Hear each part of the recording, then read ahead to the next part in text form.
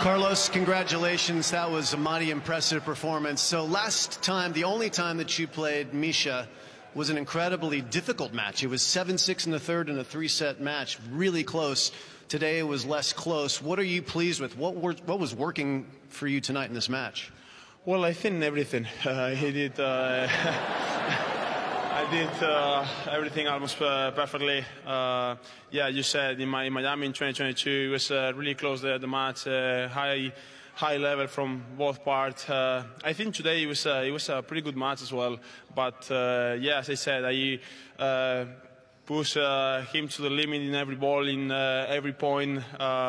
And obviously he has played a lot of matches in 5 sets, a lot of tough matches before this one. So probably physically he wasn't at his 100%, you know. And as I said, in every ball that I push him to the limit, moving side by side, I could take my chances in every set, and I think it was a pretty good match for myself. Yeah, it was a very good match, no doubt. He's a very good player.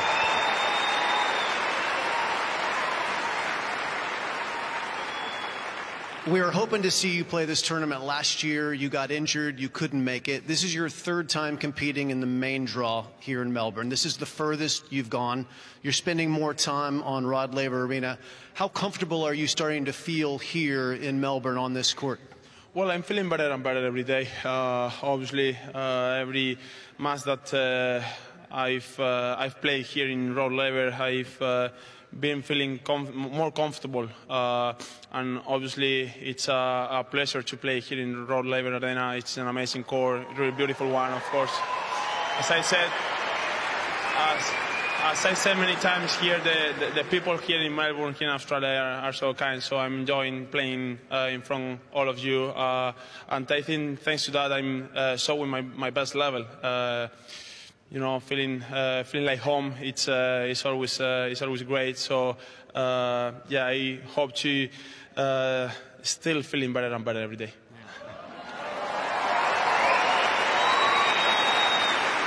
This was your first tournament of the year, so you came here early. So Melbourne has been your home for what, about 2 weeks now? You've been in Melbourne, is that right?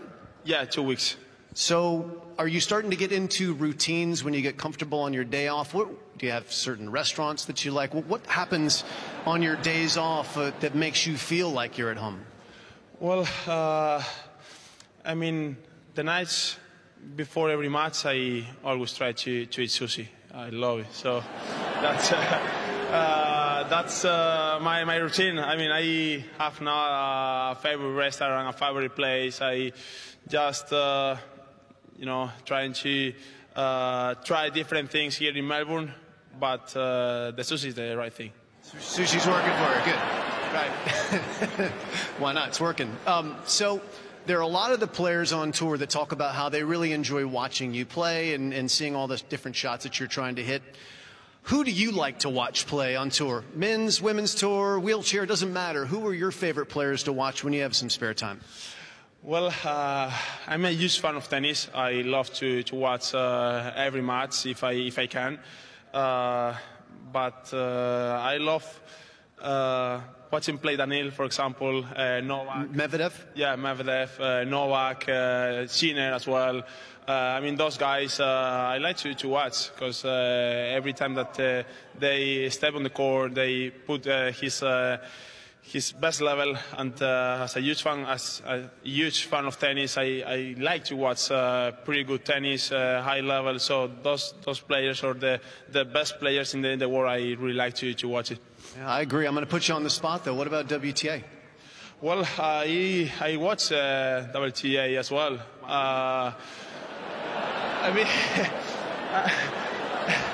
no, I mean, when I can, obviously. I mean, when I turn the TV on, if it's